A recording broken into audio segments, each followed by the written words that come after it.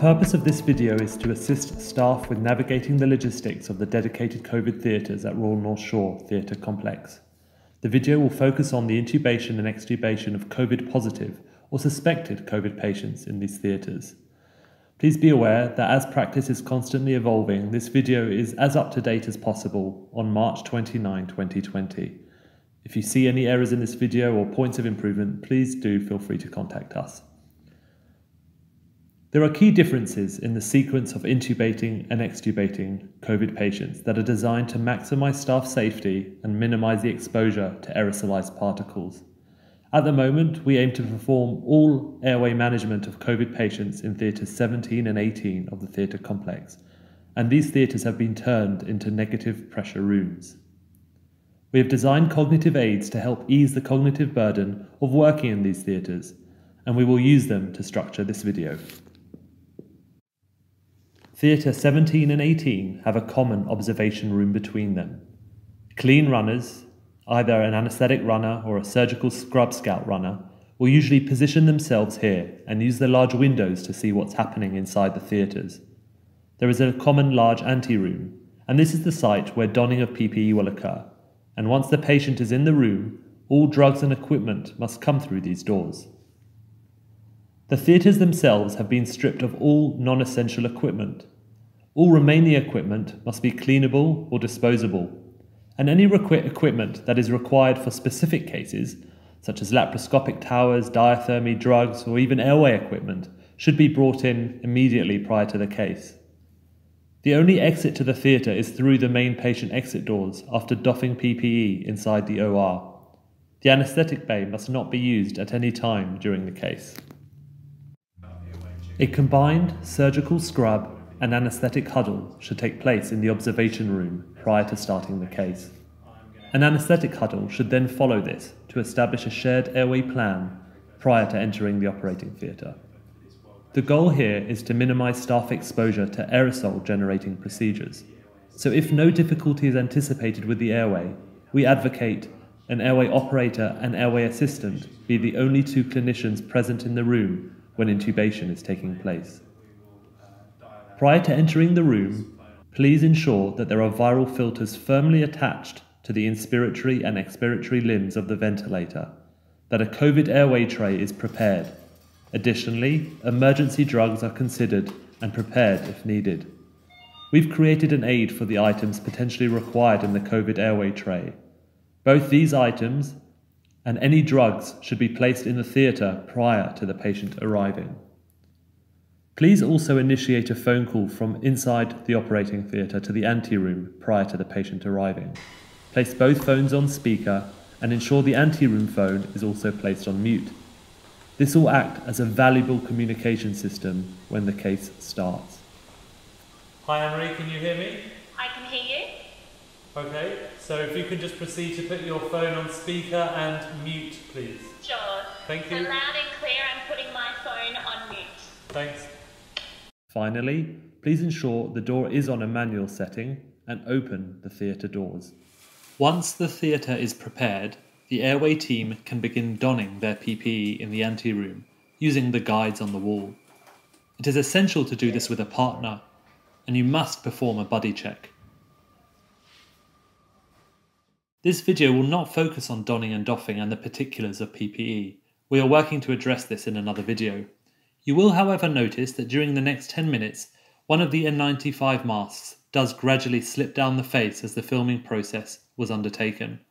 We bring this to your attention to highlight the critical importance of buddy checking, both during the don-doff, but also periodically throughout a long case. Finding ways through rehearsal and ongoing debrief to secure your PPE is vital. Once PPE is donned, the airway team can then go and collect the patient. The patient is transported to theatre from the ICU lifts opposite Theatre 7 with a surgical mask and standard droplet precautions. The anaesthetic staff allocated to the case will check the patient in and take them to theatre. The team should turn right at the theatre doors, walk in the direction of Theatre 1 and pass the in-charge desk. Then they make their way all the way round to Theatres 17 and 18. This route will allow the in-charge nurse to register the arrival of the patient. We recommend allocating a member of staff to clear the hallway to ensure a smooth and unimpeded transfer to the operating theatre. Once the patient is transferred onto the operating table, their bed should be left at the edge of theatre by the exit doors as an extra reminder that this door should not be used until the end of the case and aerosols have been cleared. Prior to pre-oxygenation, please check there is a viral filter at the end of the circuit and that all connections are tight with a push and twist. The patient should be pre-oxygenated in a 45-degree position. Oxygen flows to the Hudson mask should be stopped prior to placing the patient onto the face mask. A good seal should then be established using a vice grip, and only then should one turn on the oxygen flow from the anaesthetic circuit. If possible, minimal flows should be used to pre-oxygenate for a full 5 minutes, watching the end tidal oxygen concentration. In the following scenes, a modified COVID-19 intubation will be performed. Okay, then are you ready for induction? I'm ready for induction. Great. Can you please lower it?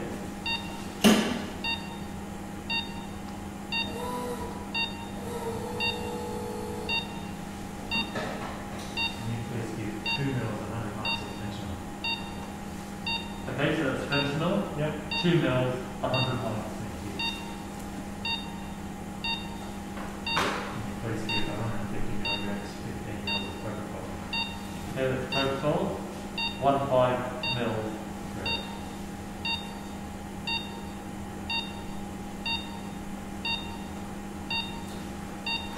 Okay. Can you please give 150 milligrams of rocuronium, so 15 mils, or 3 syringes? Okay, so it's rocuronium, rocuronium, rocuronium, and I'm going to give all 3 syringes.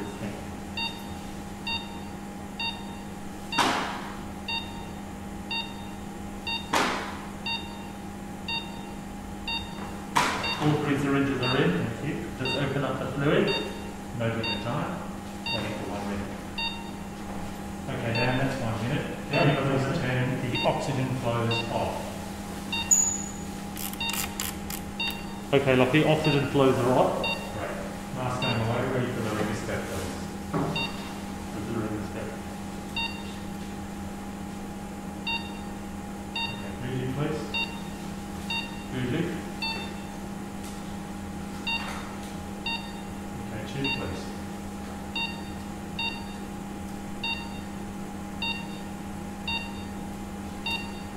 Okay, I've got the bougie. I've got the tube. Okay, Bougie out, thank you. Okay, I'm taking the bougie out nice and slow.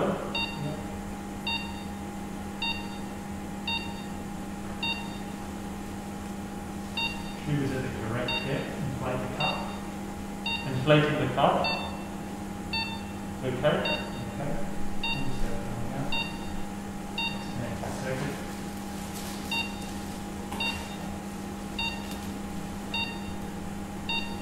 Okay.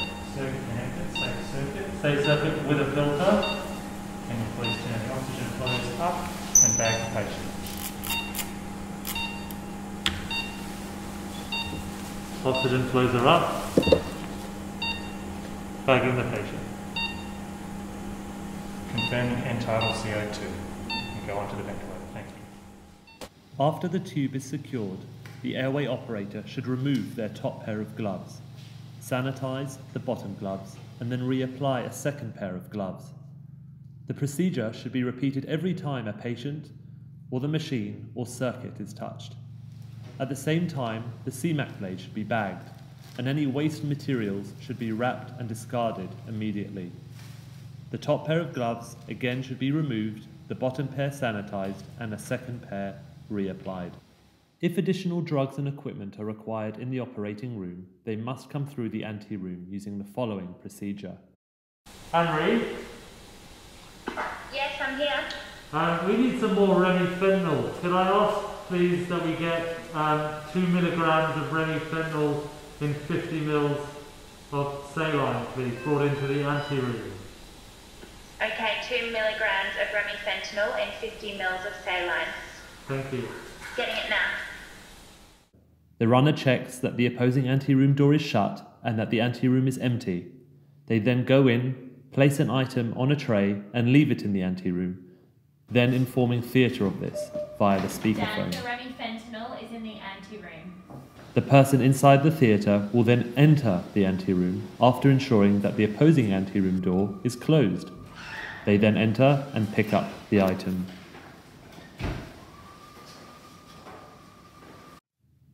Extubation is also an aerosol generating procedure, and great care and planning should be undertaken prior to performing it. Like with intubation, it is essential to minimise risk to staff. Please ensure that only 2 airway clinicians remain in the operating theatre. They should be fully donned in PPE.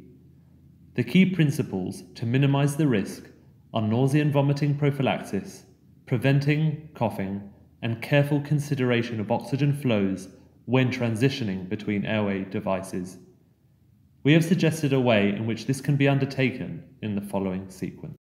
Okay, Dan, we're getting towards the end of the procedure, so we should start planning for extubation. Can you please give 400 micrograms of glycopyrrolate to minimise secretion? Okay, so that is glycopyrrolate, and I'm going to give 400 micrograms, that's the whole syringe, to minimise secretion. Thank you. Okay, Dan, we're about ready for extubation. We've ensured that our surgical and scrub team are out of the room. I'm going to put them up to 100% oxygen. Yep. I'm going to suction the airway before we reverse. Sure.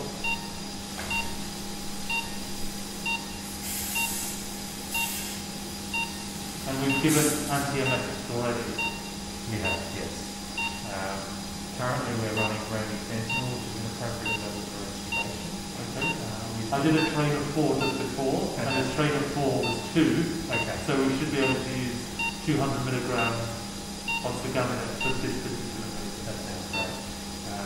So do you think we're ready to administer that now? So confirming the remifentanil is on 3. Yep. 200 milligrams of the gaminate going in. I'll flash that through for you.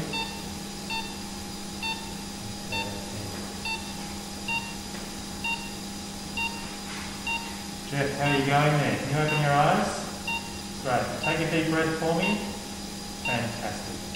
Okay, so I think he's about ready for extubation now. Are you happy? Yep. Okay. So we'll turn the flows off. Flows turned off. Slow comes down. You've got our mask ready. Yep. And the under the tube tight. You can get ready to gently take the cuff down.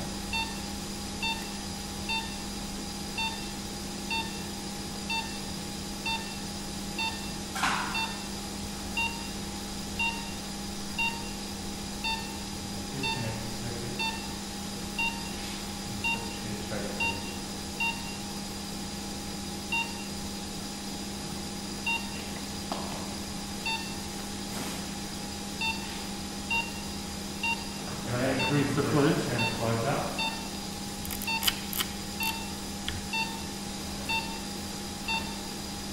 Deep breath, Jeff. Fantastic. Okay, Dan, we've got a surgical mask and some mask ready to go. Yeah, go on with the ear loop. Perfect, that's great. So I'll get you to turn the oxygen flows right down. Oxygen flows it down. Great, taking the mask away, you're ready with the surgical mask.